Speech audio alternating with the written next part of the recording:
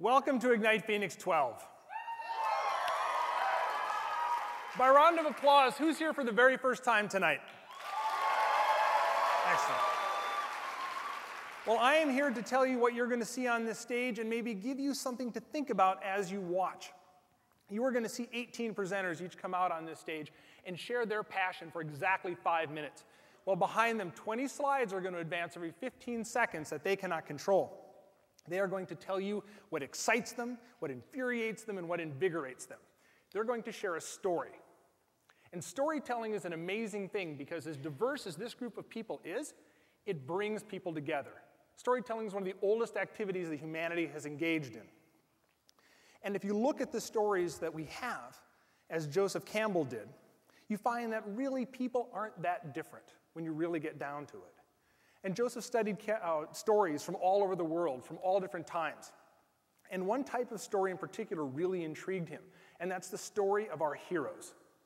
From China to South America, the people that we look at that inspire us, the adventures that we retell, are very similar. They walk a path that has been dubbed the hero's journey. And this path is similar through many works of literature and film. These are just a few of the different things where you will find aspects of the hero's journey. So what is this journey and how does it turn someone into a hero?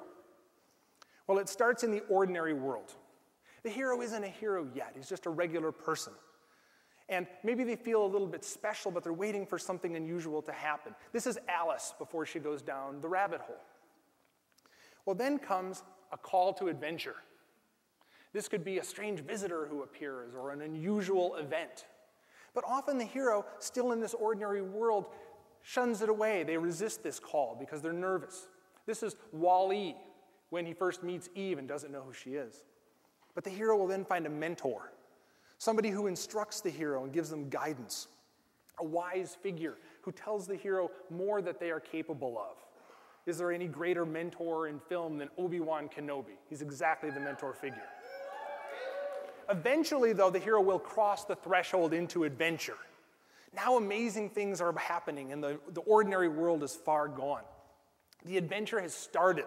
The commitment has been made. This is Tom Sawyer going down the river, or the hobbits leaving the Shire.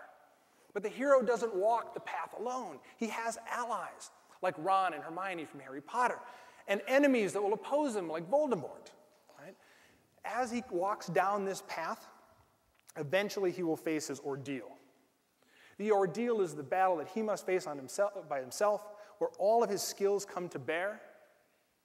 This could be something great, like destroying the Death Star, or something very personal, like when Rick let Ilsa go in Casablanca. And when the hero is done, they will receive a gift, a symbolic representation of how they've changed and what they've accomplished. This could be a very real thing, like a sword, like Excalibur, or something non-substantial, like controlling the Force. Then the hero returns to the normal world. But now he's a hero. He has changed, and he has the ability to change others. And this cycle, once you're aware of it, you see it over and over again. Like I said, literature, film, comic books.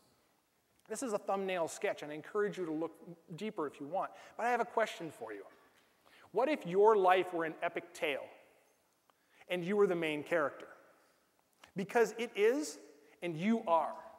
You are the hero in your own story. And where are you on the hero's journey? Are you waiting for a call to adventure? Are you stuck in the ordinary world waiting for something to happen? Or maybe you've walked the hero's journey before and you're looking to do it again, because our lives are full of endless opportunities to be heroes and to walk this adventure if we're willing to take it. The people coming out here could be your mentor or your ally or your call to adventure. But you have to make the choice to start that journey on your own. No one else can. Now, the people coming out on this stage are on their own journey. And for many of them, this stage is their ordeal. Okay? So you need to cheer for them when they come out here. And if they stumble a little bit, support them. Respect the ideas that they are coming out here to share. And if I can get a huge round of applause, I would like to bring out the very first presenter for Ignite 12 and start this particular journey with all of you.